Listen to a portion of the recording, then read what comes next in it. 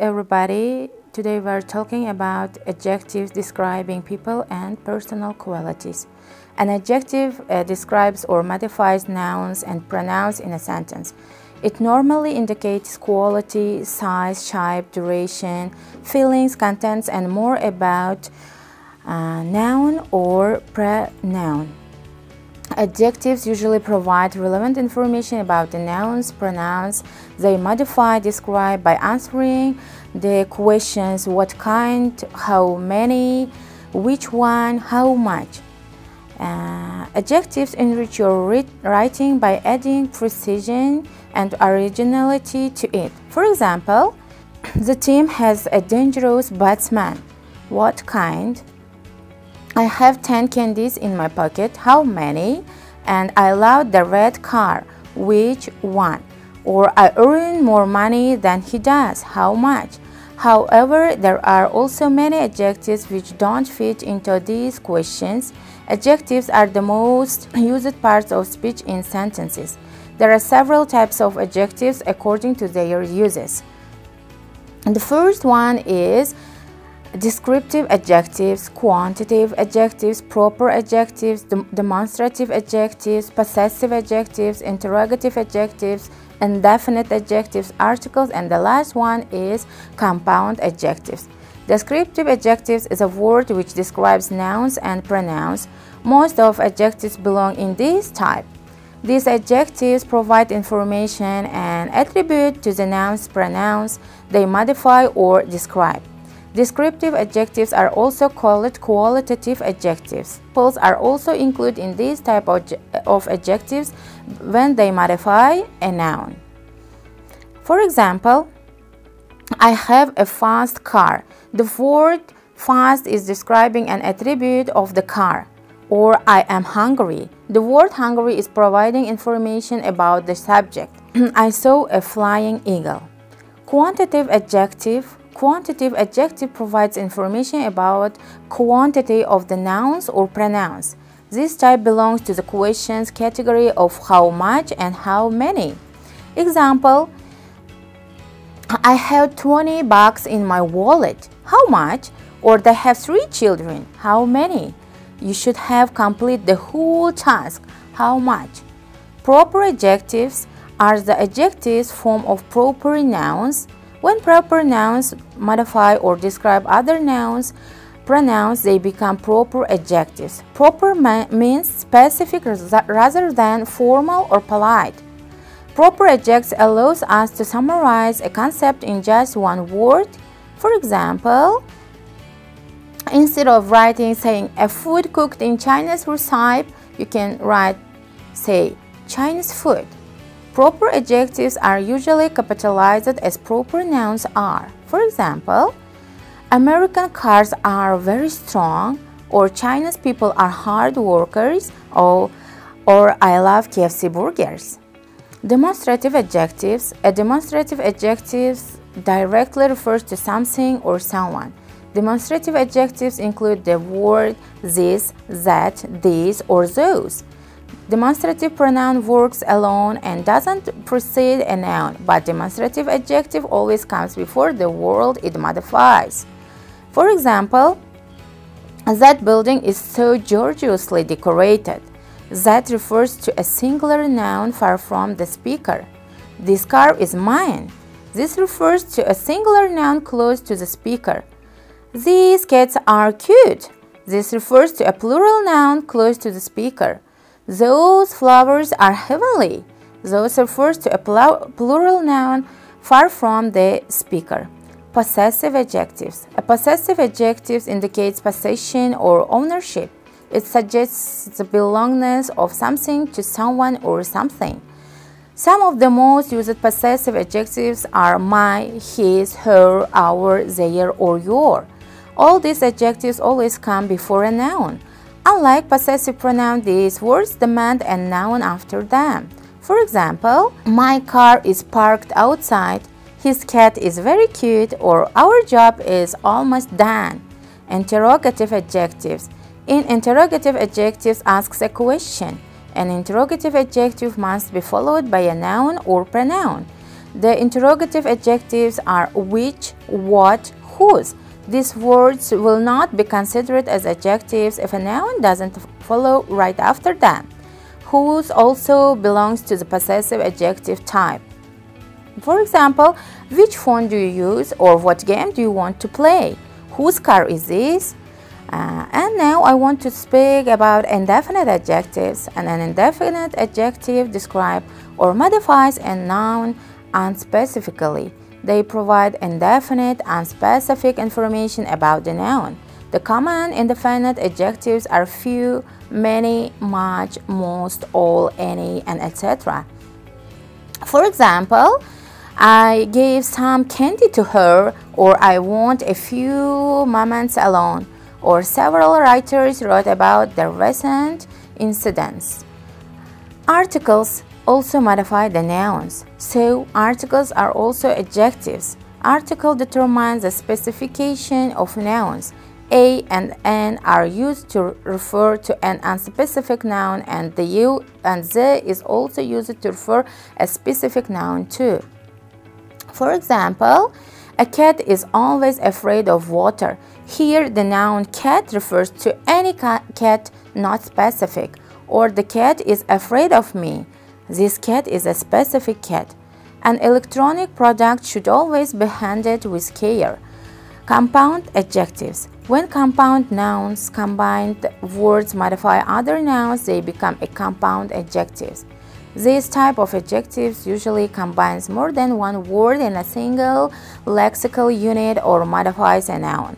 They are often separated by hyphen or joined together by quotation mark. For example, I have a broken down sofa, or I saw a 6-foot long snake he gave me, and I'm gonna kill you now, look. And now the degree of adjectives. There are 3 degrees of adjectives. They are positive, comparative, and superlative. These degrees are applicable only for descriptive adjectives. Examples: positive degree, he's a good boy. Comparative degree, he is better than the other boy. Or superlative degree, he is the best boy. Compared to this first sentence, words to describe personality, there are many different kinds of adjectives, but the one that we are going to focus on are called attributive adjectives. Attributive adjectives are words that will expand and specific traits, qualities, and features. Attributive adjectives modify more than just people, including size, shape, age, color, origin, material, and qualifier adjectives. This means that they are not limited to describing just personality, but also things like fabric, vehicles, towns, more basically any noun. When using adjectives to describe a person's personality, you can use one person's personality, you can use one of 2 types of words. For example, positive or negative. When you use positive adjective, you are creating positive image of the character. Negative adjectives, on the other hand, spotlight the negative characters of a person. And these words are powerful in creating reader opinions, so choose the words wisely to communicate clearly. How to use personality adjectives. If you want to add adjectives to your writing to describe somebody's personality, there are a few things to consider. Are you trying to create a positive or negative image of the person you are writing about? What are some of things that stand out about this person? What pronouns are you trying to modify? Do we know this person, or are we speculating? Let's practice. For example, pretend you are being asked me to write a biography on the Supreme Court Justice Ruth Bader Ginsburg. Since you have never met her, you can speak directly to her personality, but you can research her and learn about her. She went to Long College, has been advocate for women's rights since 1971, and has recently been diagnosed with cancer. Even though we most likely don't personally know her, we can still describe her. For example, she seems intelligent, driven, or passionate. She is an advocate and unapologetic about the things she is passionate about. See how picking out specific words creates an image of who is this woman is without ever meeting her. The next time you are trying to define somebody's personality, think about how your use of positive or negative adjectives paints a picture of somebody's personality. Physical appearance. Physical appearance is self-explanatory. It includes aspects of individual that others can see, hear, and feel, such as hair, height, and shape. Each aspect has its own set of suitable descriptive words. This section explores some of those words. The focus for this section will be words that describe the physical appearance of people. For example, hair. The texture and color of an individual's hair is determined to a great extent by his or her ethnicity. Nowadays, however, a lot of methods are used to change hair color and texture.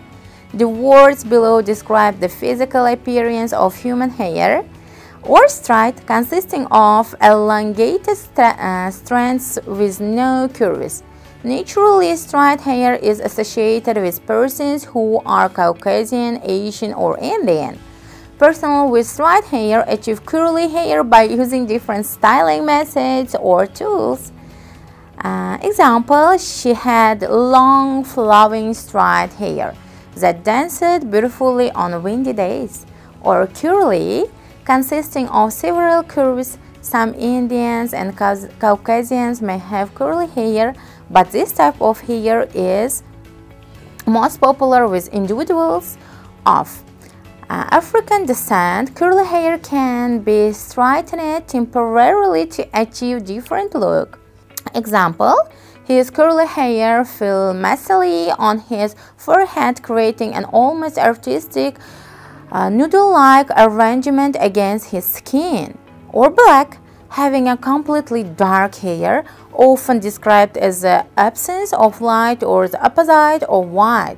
This hair color is the most popular natural human hair color. Example, her black hair was swept into elaborate upsweep that wowed everyone at the pageant. Blonde, a yellowish hair color. This hair color comes in a variety of yellow or gold shades, which range from rich or heavy to light. This word is often used to describe a woman who has hair of this color. Man's hair can also be described as blonde. Example, she bowed her head and started to pray. All they could see, she was a mop of light blonde hair, nearly arranged on her head and effectively masking her face. Hate. Some hate adjectives such as monumental or unsuitable for description of people. However, below are some hate adjectives that are appropriate for description of people. Towering, much taller than the norm. Someone who is described as towering tends to be so tall or that he or she has to look down at others. Example, his towering physique made him attractive to recruiters for basketball teams. Or tapering. In referring to height, this word means very tall and thin. It's similar to towering, but it's not as popular in use. Be careful in using it, however, as it does have another meaning. In describing other things, it carries the meaning diminishing or lessening. Okay, next word is lanky. Very tall and slim in an appealing or clumsy way. This word is often used to describe someone in a negative way. Example, I carefully glanced at the reflection in the store window and realized that my stalker was a lanky, squat, short, and thick-set. This word is used to describe someone who is short. Example, she looked down at him from the balcony and was bemused at how unusually squat he appeared from that angle. Shapes. Another area in which human beings differ is the shape of their bodies. Shape adjectives help to create clear and visual images of the physical appearance of people. Some shape adjectives are more suitable to a particular gender, as the examples below will illustrate. For example, curvaceous.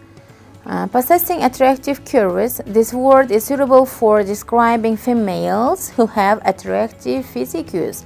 Examples, her curvaceous physique awaited everyone as she strutted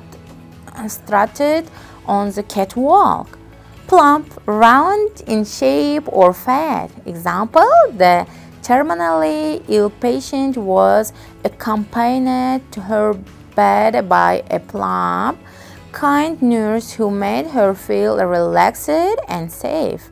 Characteristics and traits. A part of what makes each individual unique is his or her characteristics and traits. People characteristics or traits become clear when they speak, act, or interact with others. The things that are habitually said and done help to determine someone's characteristics or trait. These attributes are most adequately described by using adjectives such as the ones in this section. Clever, very smart. Some other words for clever are shrewd or witty. Example, there was no need to worry, as the experienced and clever technician was able to figure out the problem almost immediately. Mysterious, difficult to understand, seemingly secretive. Example, the most intriguing part of the novel was the mysterious stranger who appeared suddenly in the town.